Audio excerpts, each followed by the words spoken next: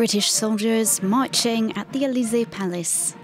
An unprecedented sight. The British Coldstream Guard took part in the changing of the Republican Guard on the steps of the French presidential palace, relieving their French counterparts.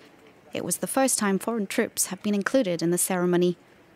A swap to celebrate 120 years of Entente Cordiale agreements between France and the UK. French President Emmanuel Macron stood alongside the British ambassador, Dame Mena Rawlings.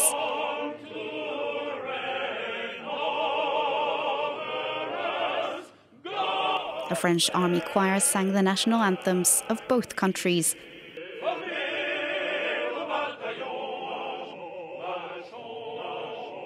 Outside the palace, a crowd turned out for the historic occasion.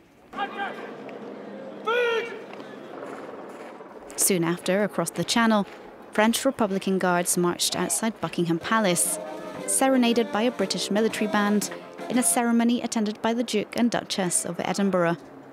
The French, however, did not stand guard here, an honour reserved for British and Commonwealth troops. The French president praised the historic agreement on social media, describing it as the cornerstone of Franco-UK relations in the face of Brexit and war in Europe. Long live the Entente Cordiale and long live the Franco-British friendship.